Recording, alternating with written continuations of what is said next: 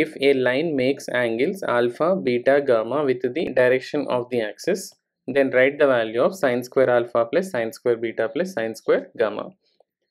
Since a line makes angles alpha, beta, gamma with the direction of the axis, therefore direction cosines are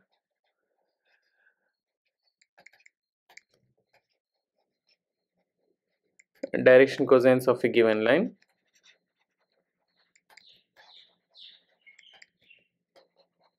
are L is equal to cos alpha,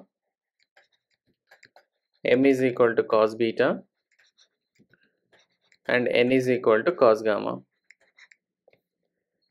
And since we have L square plus M square plus N square is equal to 1, so we have cos square alpha plus cos square beta plus cos square gamma is equal to 1. And since we have an identity sin square theta plus cos square theta is equal to 1, so that cos square theta is equal to 1 minus sin square theta. So we can write cos square alpha is 1 minus sin square alpha, cos square beta is 1 minus sin square beta,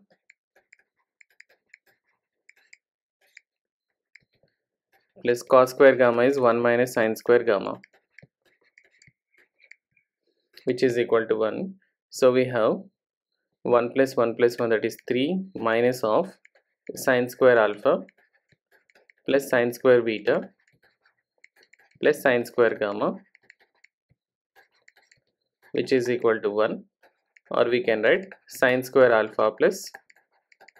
sin square beta plus sin square gamma, which is equal to 3 minus 1, that is 2. So we can conclude that the answer is sin square alpha plus sin square beta plus sin square gamma is equal to 2.